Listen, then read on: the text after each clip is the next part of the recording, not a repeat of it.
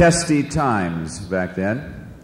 It gives me great pleasure with that in mind to introduce to you a fellow Oregonian, internationally recognized as a great writer, a great novelist, and in my opinion, a damn good American, the penultimate prankster, the very, very Kesey.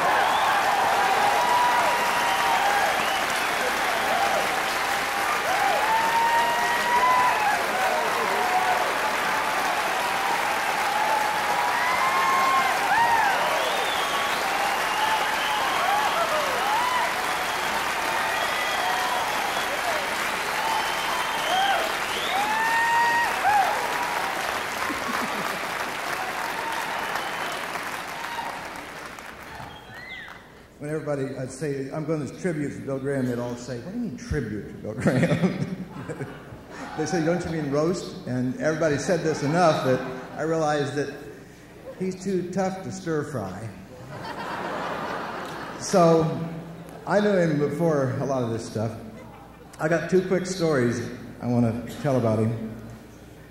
We wanted to prank him today. Ramrod and I had this idea we were going to bribe a security guard out there in the back to not let him in and then beat him up.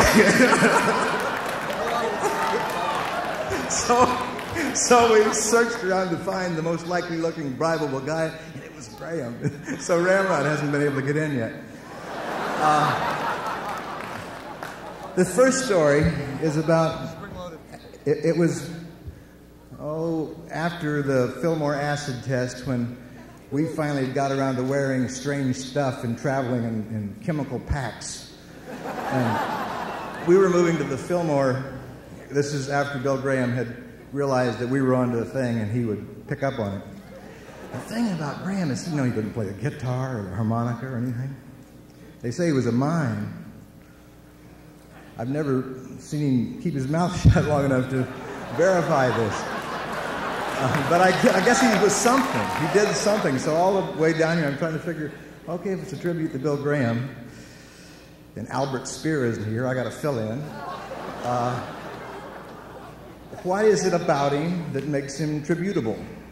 Okay, this is first a bad shot of him with the Cassidy scene. We're traveling along there, the chemical pack, all dressed up. Bill is coming out from the old Fillmore, walking toward us, and sees us all there and gets out into the street. As we go by, Cassidy says, there's Bill Graham in the street checking the tire tread, see if one picked up a dime. But this one shows the better side of him and why he's a powerful person in his field. I just got out of jail and I went to a Doors concert, and it was about 68 or so. And it was an awful thing. I didn't realize that it got to that with just lights and noise and stuff. And we were wired and hanging around in the lobby afterwards. And this angel called Terry the Tramp, an old friend, I said, how do you like the Doors, Terry? And he says, getting smaller all the time, getting smaller all the time.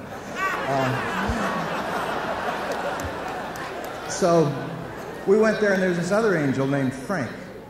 And he was speeding for like the fourth day, and he chewed a big hole in his cheek, chewing from inside out. And he had this girl here, and he was talking about her as being the best woman in the world, the champion mama of all time. And he was confronting people very harshly and stopping them. And Terry the Tramp would kind of swirl him in there, and he would say, what do you think makes the greatest woman in the world? What do you think makes a real woman? And Graham was passing by at this time. Tramp grabs him, sticks him over here, and freewheeling Frank says, well, yeah, what about you? What do you think makes a real woman? And without stopping, Graham says, it's a chick that can suck start a Harley, and just keeps walking. I mean, this means that you're appeasing the tiger amongst us at the same time that you're keeping moving. But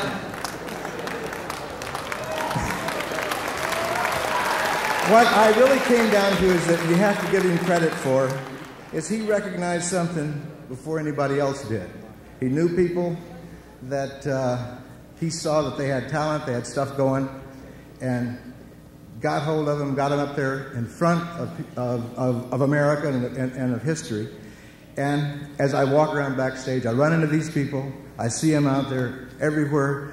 So to begin the Bill Graham tribute, all you people that know how much that you have contributed to this thing, let's give each other a hand here. Let's give each other a big hand. I mean, everybody knows Bill Graham found us, but give each other a hand, folks. We've done good. Thanks a lot.